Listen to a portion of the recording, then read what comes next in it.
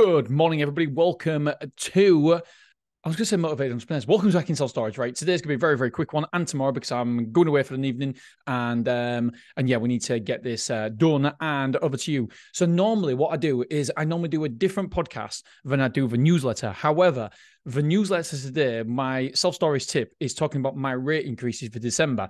And so it's quite time important, if you like. And so I wanted to go through my rate increases that we are putting through this month for December. And so these are the increases that people will be getting. And I just want to highlight how important it is to do rate increases. People are talking about it so much in America at the minute. I listened to two podcasts yesterday that both talked about rate increases.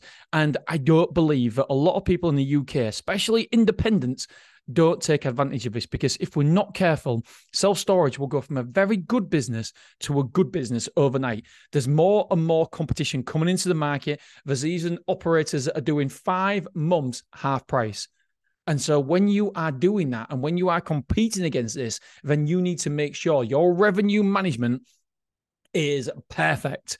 And so Beverly, we're putting through £268 worth of increases through. So that means next month we will take £268 more. Now, it doesn't sound like a lot, but that's reoccurring every single month. That is going to be £3,000 a difference a year. Massive, massive for a small site bet like Beverly. Willoughby, I put here, this is unusually high. Lots of customers must have come in on a price match, because after the first 3 months, we reassess their position and act accordingly. So Willoughby, £2,248 are going through as price increases. That is £2,000 extra a month reoccurring. That's 25 grand a year. Obviously, it means that they have to stay for a full year to get the 25 grand. But if it's reoccurring MRR, it adds up. It makes a huge difference. So next month, we'll be taking £2,248 more at Willoughby. Clough Road, only a 10,000 square foot site.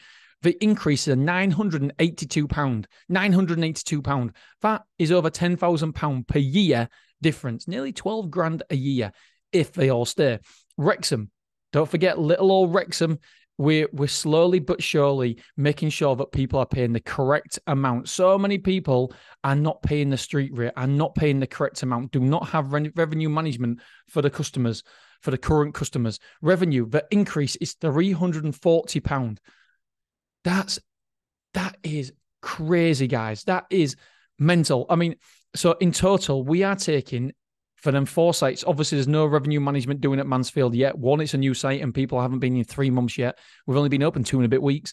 Is £3,838 between the 4 sites.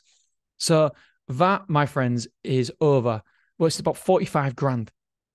45. I'm going to work out exactly how much it is. This is not good audio experience. 3,838 times by 12 equals, £46,000, £46,056. Granted that everybody has to stay in, which they won't do. Granted, we might get some pushbacks. Our pushbacks are ridiculously low. So please, it's not wrong to do revenue management. Your prices are going up, my prices are going up, and the price that somebody's coming in at is not the price ultimately that we want them to pay. It's just a special offer to get them in, whether it be low price per square foot or a big offer, 3 months free, 8 weeks half price, or 3 months free, 3 months half price. And so we have to act accordingly with our revenue management at the end. It took me a long time to realize that I was leaving money on the table, but now I finally have. We've got a good revenue management in place, and it makes a massive difference to me, the team. And I think everybody should be doing it. We've got to think and act like a big boy, because that's who we're competing with. All right, my friends, I love you. I appreciate you, and I'll see you probably